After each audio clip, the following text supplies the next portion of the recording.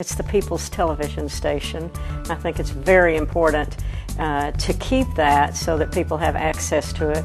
If you're interested in art or history or cooking or politics, music, it's all there. The content is, I believe, important to the community, whether it's Texas Monthly Talks or Austin City Limits. I think it brings the community together. One of the ways you give back to the community is through public service, and I think they've got a great relationship with the community of Austin, and it's a lasting one. We're all part of the same world, and everything you do in life, you have to remember that it affects someone else. If you give something to KLRU, you're helping to build something that is available to millions of people. KLRU reaches everyone.